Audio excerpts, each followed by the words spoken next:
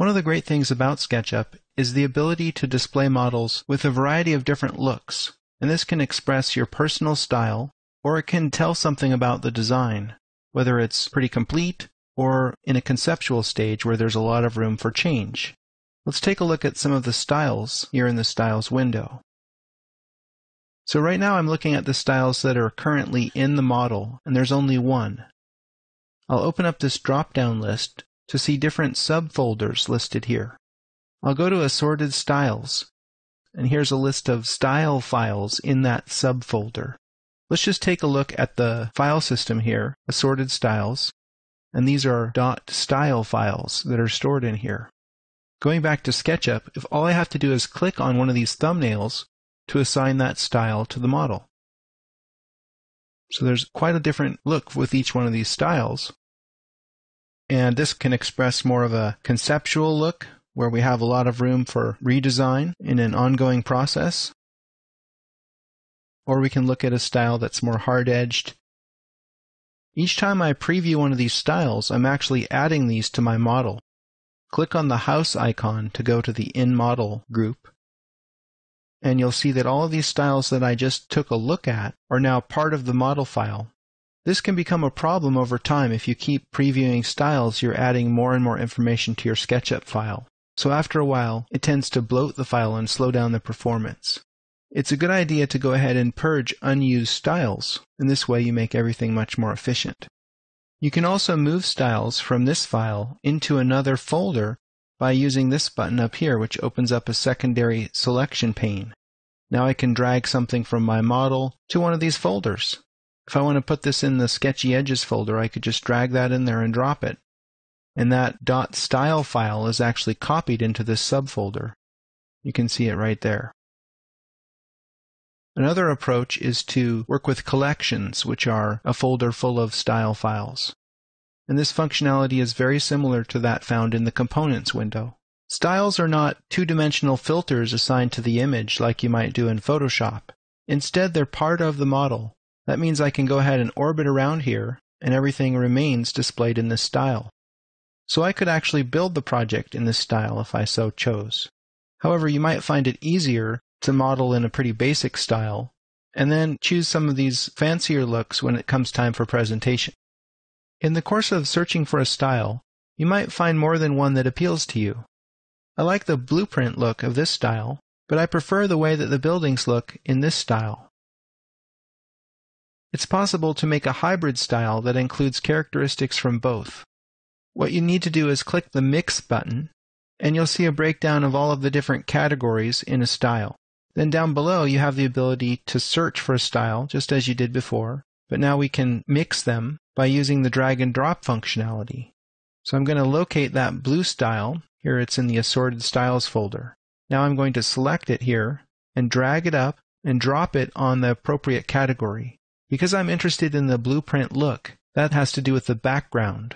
I'm going to drop that right here into the background settings, and the style inherited that blue color. Now I'd like to make yet another change. But this time I want to edit the existing style, so I'll click this button. Here we see the same categories that were in the Mix button, but these control all of the information here on the page. So this is the Edge page. Here's Face, Background, Watermark, and Modeling. So in this case, we inherited the blue color in the background, which is what I like, but that's actually being obscured by the watermark. So I'll go to the Watermark page and just toggle off the watermarks for a second. Now, I don't like that either. I liked a little bit of the texture, but not all of it. I don't want to uncheck this.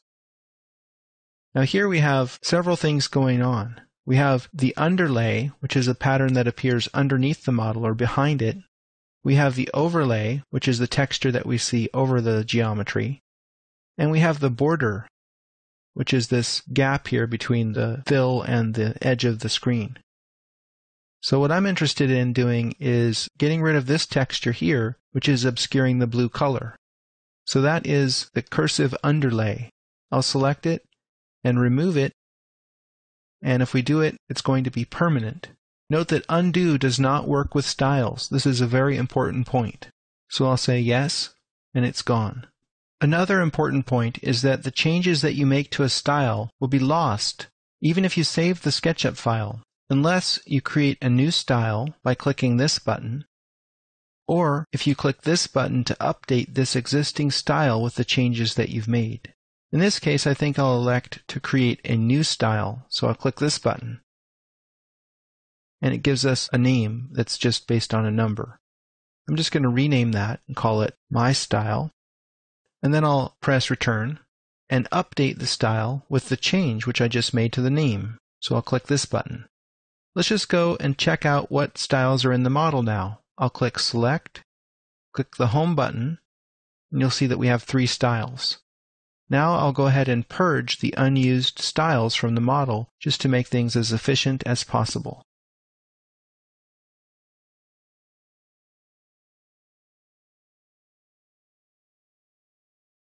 There are 2 different types of edge styles in SketchUp, those that are 100% vector-based, such as this one, and those that are fundamentally based on an image scanned into the computer. They're called sketchy styles. These 2 are examples of sketchy styles. They're based on a scan of a brushstroke someone made with an actual marking pen or pencil or what have you. These give a more non-photorealistic look, which can be quite pleasing. To take a look at this, I'm going to go back to this vector style and then go to Edit. Go to the first button here to look at the edge settings. And you'll see a list of parameters here that control the look. Jitter kind of randomizes the lines to give it a little bit more of a hand-drawn look, but this is done with an algorithm. Endpoints are added to the lines here, here, and so on, and their thickness can be controlled with this number. Extensions are optional, and they are the portion of the line that overshoots the intersection. So if I make this 9, maybe you'll see that a little bit better. Here we're having extensions go beyond the actual geometry. Depth Q makes lines that are closer to the camera, closer to you, a little bit darker. So it gives you more of an indication of something that fades in depth. Profiles are the silhouette edges of the object, and they are thicker by default. And of course you can toggle the display of edges entirely. I'll go back to the Select button and choose this other style. Go back to Edit, and here we see a different set of edge settings. We have some of the same features, but we have others which are unique to these sketchy edge styles. Here's a thumbnail of the actual scanned-in brushstroke, which is an image after all. You can control the level of detail here with this slider, and that's how many of those edges are shown. The halo gives a kind of gap at the ends of these brushstrokes. The extension overshoots the lines. Depth Q does the same thing as it does in a vector style, and the profiles are the same as well. SketchUp Pro actually ships with a separate application called Style Builder that lets you build these sketchy edge styles from scratch. But you don't need to have SketchUp Pro to use them. If someone else has created a sketchy edge style, you can use it just the same in the free version of SketchUp.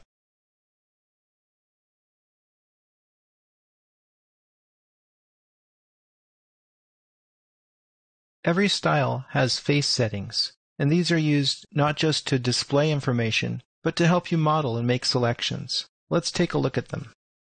I'll edit the current style and click on the second button to go to the face settings page. These are the different modes that are available with face styles. I'm sure you've already seen X-ray, but this is the official button. I prefer just to press the X key to toggle in and out of this mode. It allows you to select edges which are obscured by faces. This first button is wireframe mode, and it displays nothing but edges. This mode is actually useful if you want to make an edge selection and you don't want to have any faces in it. I can select all of those edges. Let me just show you. I'll go into shaded mode. None of the faces are selected. On the other hand, you might want to select nothing but faces. To do this, you need to temporarily go into the Edge Settings page and turn off the display of edges and profiles, and then go ahead and make your selection.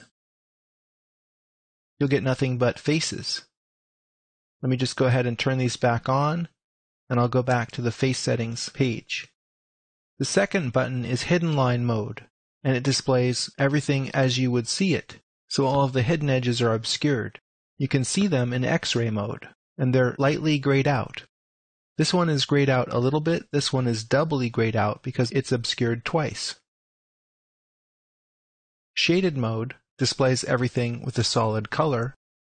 Texture mode displays any photographic textures that you may have assigned with materials. And finally, monochrome mode is useful when you just want to get to the modeling basics of the geometry and you don't want to be distracted by colors or textures.